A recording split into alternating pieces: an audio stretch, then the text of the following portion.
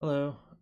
If you're watching this, you probably had the exact same blue screen or green screen of death that I've been dealing with.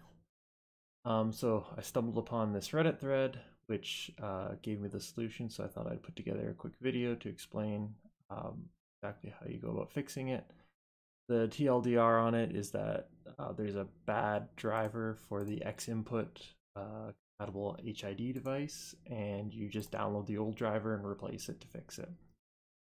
So shoutouts to Simon and More Laws for posting this and then coming up with a solution. So essentially, you go here and you download the old driver off of the Microsoft Windows Update catalog. Download this file, and it's a cab file, so when you open it up, you have to extract it and save it somewhere. So I just downloaded it and created a folder in my C drive, called it xinput, and copied all the files there. You'll see in here that there's an xinputhid.sys file.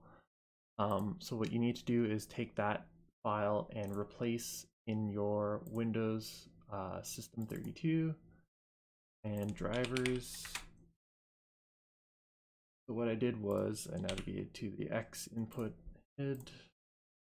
I renamed this because you never want to delete this kind of stuff. You'll get the administrator prompt.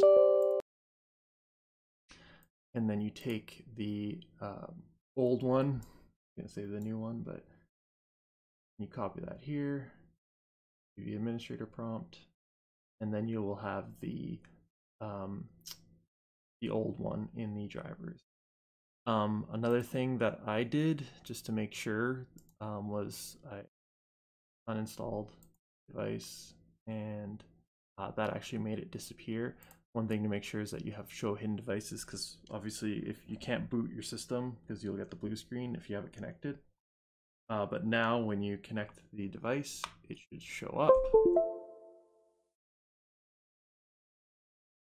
And it will be using the older driver. And it won't cause your system to blue screen.